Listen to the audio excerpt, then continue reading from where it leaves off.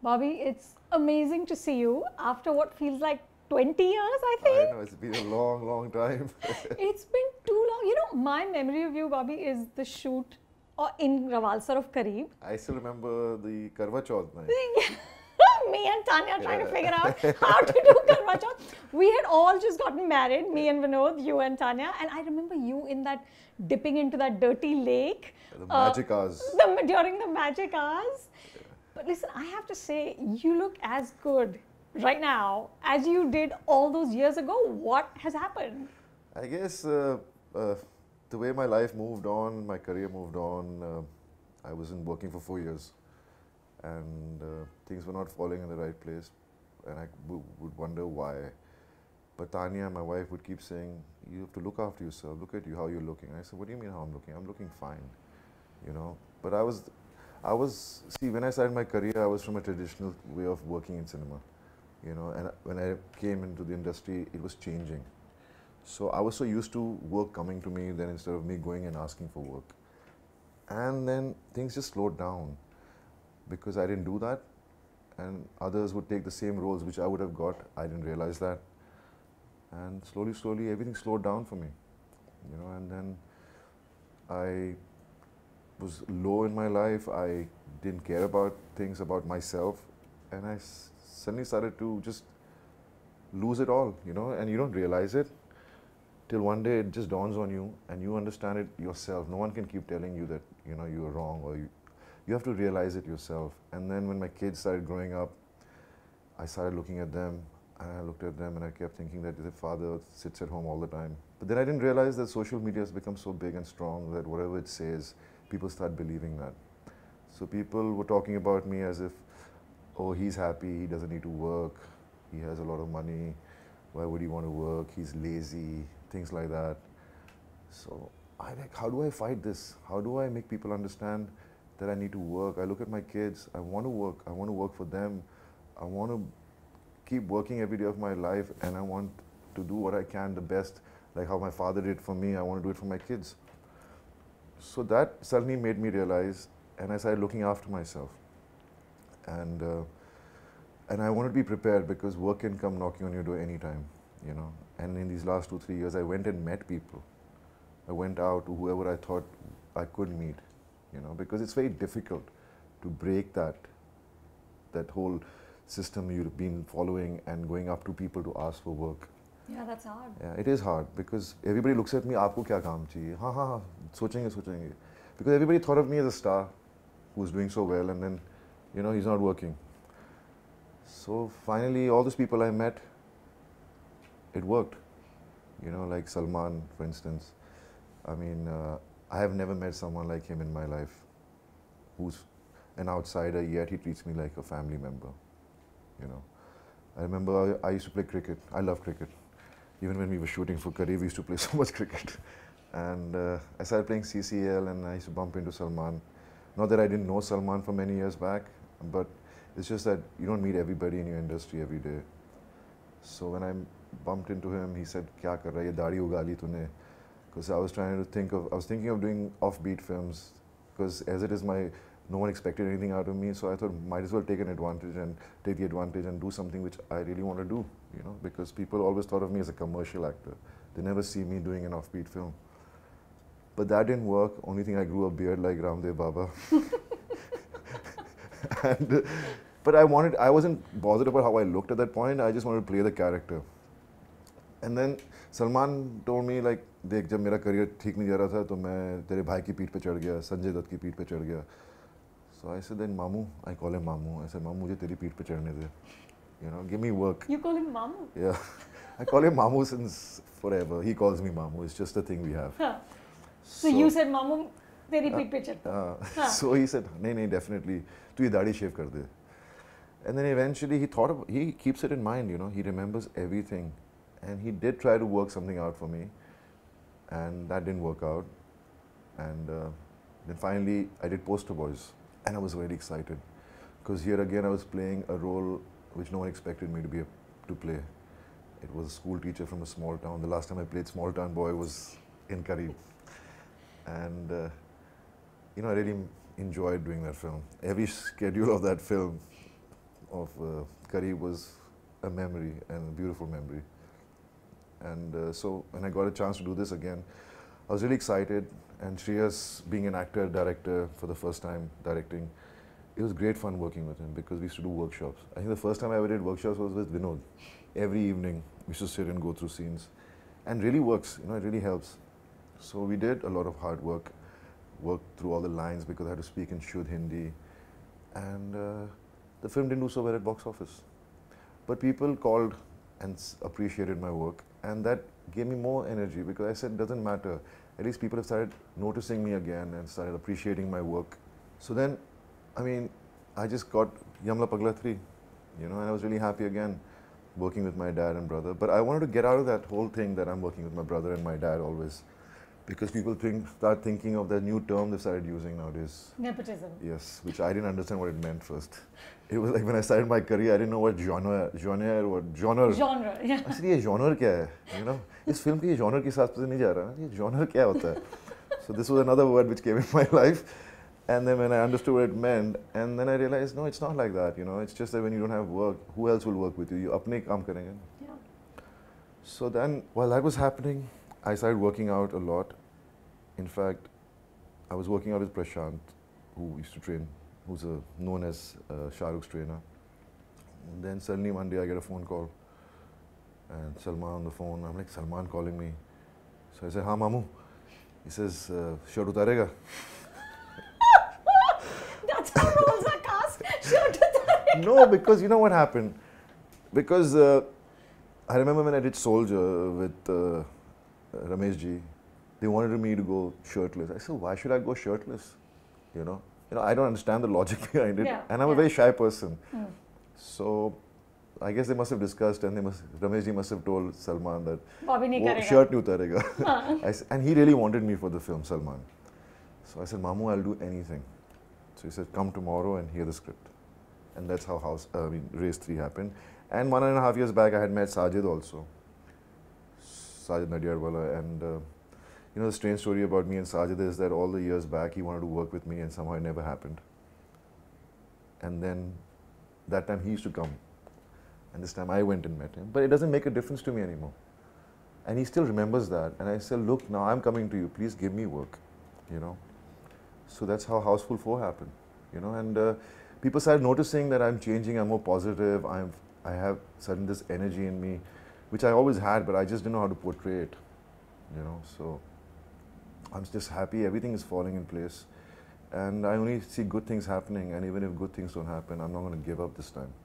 I'm just going to keep at it and see to it that I work every day of my life. But Bobby, did you give up earlier? I kind of did, because you don't really give up. You just start neglecting yourself. You just let go. Yeah. And you start fighting in your mind, fighting against things which you start believing in, and suddenly you realize, what are you doing all these years? You know, कोई आपका नहीं है, आपको कुछ करना है तो आपको अपने आप करना पड़ेगा. You know, no matter how strong a family you have, they give you the strength to exist, but to work and to move forward in life, you have to do it on your own. You know, how much can they give you that support? In fact, by working hard and doing your best, you give them support. Not financially, but just that mental happiness. Everybody's happy around you then, you know. क्योंकि घर वाले देखते चेहरा हर दिन और बोलते ये उदास है, तू उदास क्यों है इतना? I said, no, I'm fine. नहीं तो चुप हो गया है. I'm like, you know, living in a joint family, how do you even hide your emotions? You can't. Yeah. So I'm blessed with a great family, and I'm just blessed that people love my family so much and they want me to come back. You know, everybody in the industry wants me to come back. And that's so nice to see and to hear. Bobby, when you were at the bottom of this dip, you know, you said you almost became an alcoholic, and you talked to directors and producers, and many of them said that yes, hum kuch karenge, but they did. At that point, how did you actually keep faith? How did you get up and sort of move again? I mean, as I said, my family, my kids. It's the kids. Yeah, it's my kids. I wanted them to see their father in his best. You know, I wanted them to not look at him and say, he's a loser, or he's given up, you know. I wanted to be their inspiration, as my father is to me. And that's the most important thing for me. And my wife, who believes so much in me. She did. Yeah. She just kept your spirits up. Yeah, I guess I know you so well. I mean, in a way, I just getting a little emotional.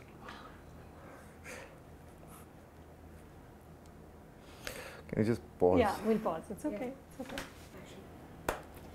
Bobby, you said in an interview that all actors today are commodities and we need to sell ourselves. Do you see that as a good thing or a bad thing? I don't see as a choice in that, because you have to make people want to see you on screen, and for that you have to really work hard and take care of yourself. I guess nowadays it's become a full package thing. An actor has to not just be an actor, he has to dance, he has to have a great physique, he has to do all those things. Earlier on it was an actor. So that's why you have to make yourself be attractive so that people want to see you, you know, and you have to move like that with times, you know. So that's what I'm just trying to live a healthy lifestyle basically, and that's all you need to do. I mean, what's the most, be honest, be true, and be healthy, you know, because if you're not healthy, there's no point being honest and true. What will you do with that? In terms of roles, Bobby, what would you like to do now? As I said, good characters, good subjects make a good character, you know. So I'm just looking if I get something like that. I mean, main lead, why not? But it doesn't mean it's just main lead, you know. I just want to work with people who are honest and dedicated. And there are a lot of kids nowadays, the new kids. There's so many people who are doing some great work. I would like to work with them. I would like to work with people who are already there in the industry. And I am going to go out and meet all of them and ask for work. And I will do that. That's, you know, that's amazing and that's very admirable. I don't know why there should be any embarrassment. There is no with embarrassment that. anymore. Yeah, why should there be? I was just shy. I was, I don't know, I just don't know why I didn't do all these things before. You know, there were so many people I want to work with, and I thought they'll work with me, you know, but it doesn't happen that way, because I know them. It doesn't happen that way. You have to keep going out there and telling them. And Bobby, would you be open to roles that are not heroic necessarily? Because there's a lot of movies now being made that are not about the traditional sort of heroes and villains. No, definitely. I mean, it's just, it's the new world, new way of thinking. So there are a lot of subjects which have been written like that. I'm open to all that. And all the experience in my life helps me now as an actor. Yeah. You know, so I'm open to all that. And it's going to be fun. I'm just hoping, you know, because the sad part is even till date, even now, this one thing hasn't changed about an actor is that once you have an image, you can't break that. You try so hard. You know, there are a lot of films that are made with big actors which are not mainstream. They don't work. But if you make the same film with not such a big actor, who's not that commercial actor, it works. You've noticed that as well. Yeah. And that's a sad thing, because as an actor, you want to do so much work. You know, you want to do different kinds of films, but it doesn't happen. So right now, all the films I'm doing are on the commercial space, you know. And but you're open to I'm absolutely anything. Open to absolutely anything as long as I believe in it. Yeah. You know, I can't be a part of a film where I don't believe in it, just because I have to do a different kind of film. Right. You know. Bobby, what about when you were this massive star? Like, what was it like to shoot movies then? Was it crazy? You know, I never thought of myself like that. No? I honestly didn't. I never realized what level I had reached as a star. Nothing. You were just oblivious. I honestly, I mean, no one believes when I say that. Because I just wanted to work, you know. I want people to love me as much as they love my father. And I would see that happening. It was not like as if, you know, I just didn't ever realize that, you know. Maybe I should have realized that. Maybe I would have worked harder, you know. I just didn't realize it. But it's never too late. No. And do you feel, Bobby, that you're a better actor today? I'm definitely more experienced in life, so it makes you a better actor. It definitely does. Like when I was younger, my brother always said, "Don't worry, you know, you're younger, so you don't understand things, so that's fine.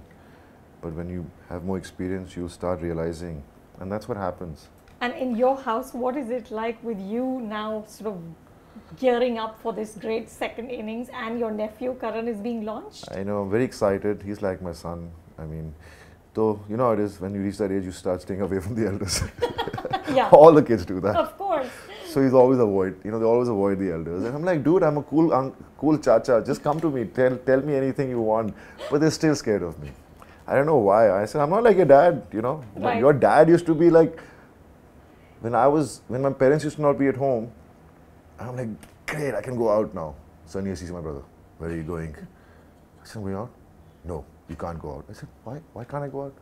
I said, you can't go out. I'm like, and I was scared of him. So I said, not go out. So I'm like... He was quiet but very intimidating. Yeah. Very intimidating. I'm like, now I tell him, I said, why did you ever stop me from going out? Because he didn't like going out. He didn't understand what it was about going out. Right, right. So, I mean, it's just, my brother's totally into that film. And he's totally, it's like, I don't interfere with it because, you know how it is, it's his son, it's his Jaan. Yeah. And I don't want to give suggestions because it confuses a person. So I just wanted him to believe in what he's doing, and he's really at it. And I'm so sure, because when I worked with him in Dil Lagi, when he directed me for the first time, I think that was one of my best performances. And he'll get the best out of Karan. So, fingers crossed. So it's all good. It's all good. It's wonderful to hear, Bobby. All best. Thank you. Thank so you. much. So nice meeting you after so long. It was, really. See, I guess I just felt I was sitting with you and not doing an interview, and I got a little carried away. That's absolutely fine. Thank you. Thank you. If you like this video, subscribe to Film Companion. For more content like this, log in to filmcompanion.in.